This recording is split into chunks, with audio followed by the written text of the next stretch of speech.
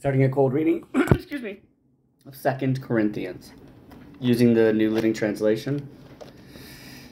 Reading 1, Introduction, Greetings from Paul. This letter is from Paul, chosen by the will of God to be an apostle of Christ, and from our brother Timothy. I'm writing to God's church in Corinth, and to all of his holy people throughout Greece. May our God, our Father, and the Lord Jesus Christ give you grace and peace.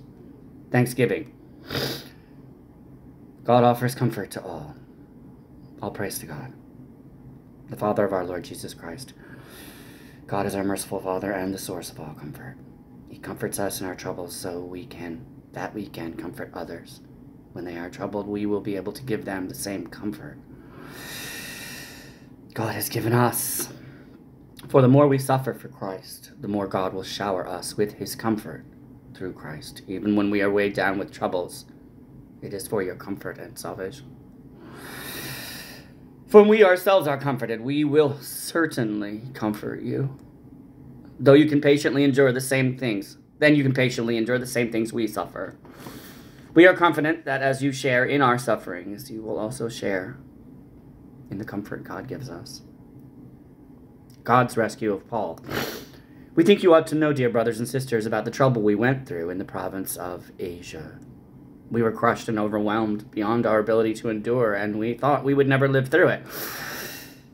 In fact, we expected to die, but as a result, we stopped relying on ourselves and learned to rely only on God who raises the dead, and he did rescue us from mortal danger, and he will rescue us again.